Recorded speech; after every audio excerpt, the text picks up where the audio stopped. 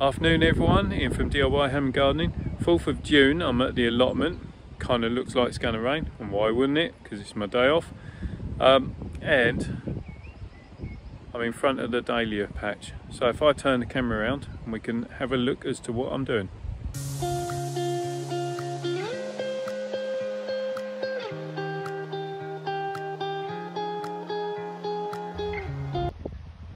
Okay, so caning up time. Last year I actually had a couple of people ask how I support my dahlias, in particular being at the allotment with it being so windy, because most people tend to grow dahlias in the garden, and even the garden dahlias can get quite tall and weighty with all their flowers and have a tendency to collapse. Now within the garden centres there's loads of lovely looking ornamental plant supports, plant rings, which are fantastic for the garden, but to be honest, when you're growing a number of dahlias, then they can be very expensive. So what I normally use is a 3-foot cane. This year, well, 3 foot, that's only a 2 foot, but 3 foot.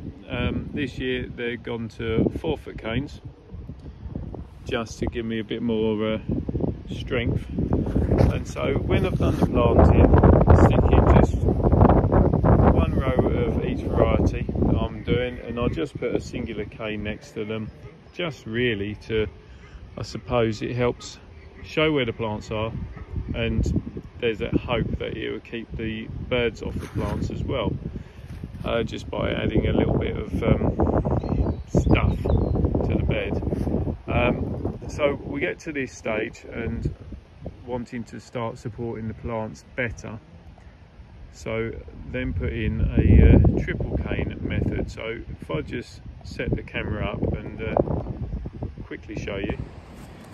Right, and it is super easy, and to be honest, I need to have the canes or some support up here because it is very windy up at this site, and I would do anyway, to be honest. So all we're doing is just put one to the back, and I tend to go with 2 to the front,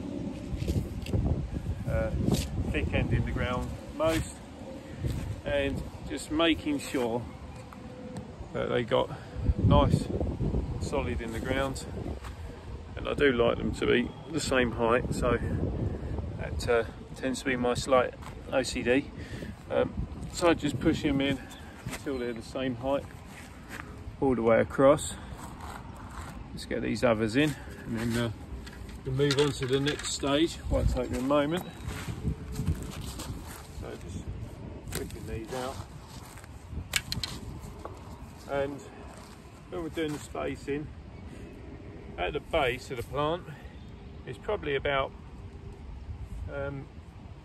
10-inch spacing to the base, but with the stakes or canes going out at an angle, and in that way, as the plant grows up, it's going to naturally get bushier and come outwards anyway, and so that's going to give you more space for the plant to grow, and you're going to be supporting that plant all the way through.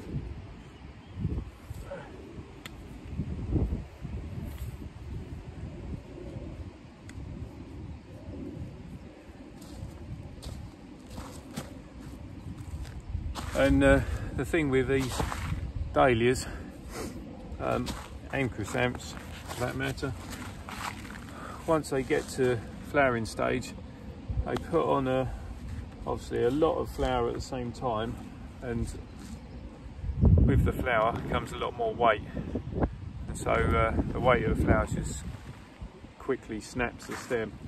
So again, nothing technical. I'm using the jute. I like using jute twine for the simple reason is that it's natural and it breaks down readily, and it means that come the end of the year I can just discard it into my compost bin. Let me angle this a little bit better for you. Right, so one fixing there, about 6 inches above ground level ish, and then I then go around the next cane,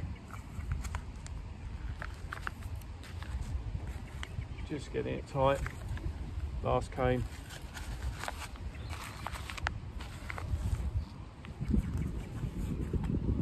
Gonna have to get rid of that in a minute. So I just go around like so, get them roughly level, and then using this initial piece, I just then tie it off, do a knot in it, cut, and that's that done. Now as the plants grow up, I'll then do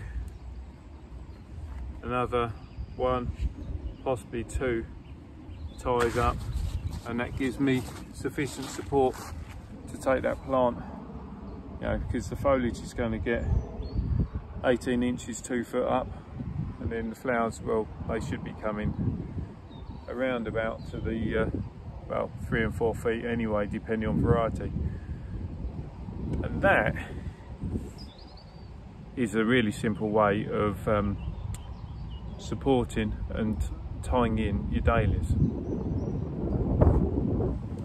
I don't think it can be any easier actually, but if you've got any questions, then obviously send them to me. I'll do my best to answer them as always. If you like what I'm doing, then please subscribe to the channel. Don't forget to hit that reminder button so you don't miss out on future videos. And I always say it, but it is so true, just enjoy yourself, have some fun, and maybe try something new. And if that means trying a different supporting technique, then give that a go as well. Till next time, bye for now.